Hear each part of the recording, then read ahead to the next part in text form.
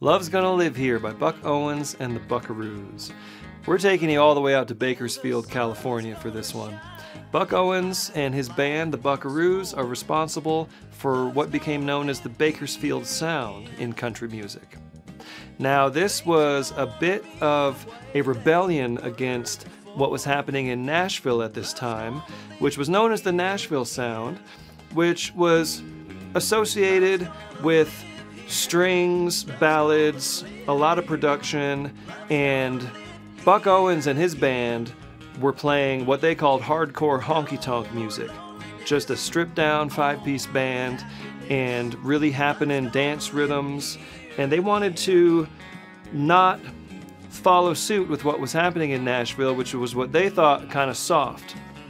So they did their recordings in LA at Capitol Records and produced several #1 hits, including this song, which actually spent 16 weeks at #1 in the country chart, a feat that would not be repeated for 49 years following.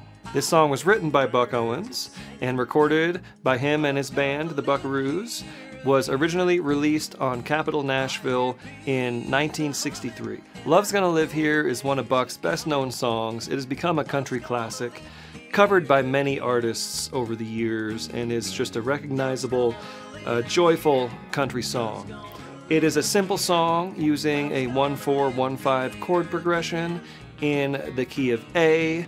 A note about the guitars on this song is that we are tuned flat.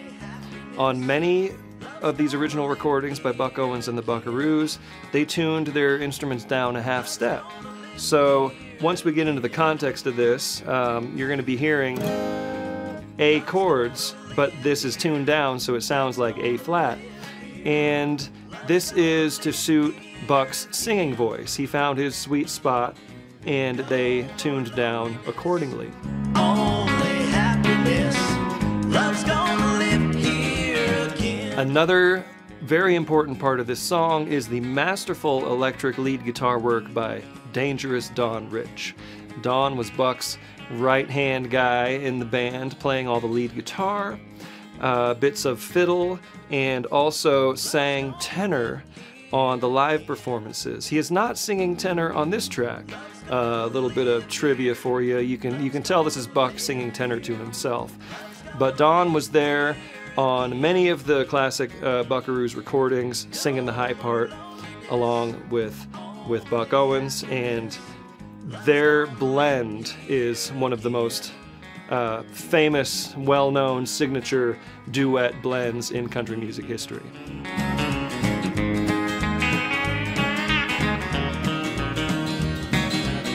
We're going to be learning all the specific guitar parts from this recording. There are 2 acoustic rhythm parts and the signature lead electric guitar that I mentioned, played by Don Rich. Some really neat fills back up over the choruses of this song, and then a really hot solo using a lot of great classic country Telecaster tricks. We'll also go through an easy strum version of this song that any entry-level guitar player can jump right into.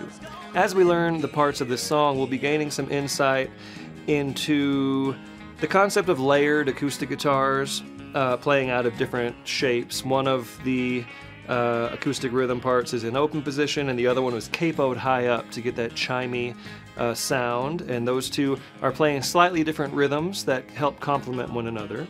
In the lead electric guitar part, we're going to be learning some real specific signature Don Rich rhythm style lead guitar licks, as well as a solo that really lays out a lot of his language, which many of us through the years have imitated.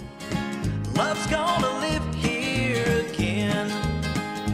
So to get the most out of learning this song, you're going to want an acoustic guitar, preferably with steel strings, but any type of guitar is fine. We'll be strumming using a pick. And then you're going to want some type of electric guitar.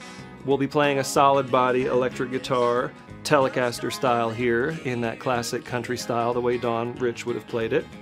But again, any type of electric guitar is just fine, and we'll be using the pick for that lead part as well. And as I mentioned, both guitars are going to be tuned flat. Every string 1/2 step flat from a standard tuning. So let's go ahead and tune up and get started.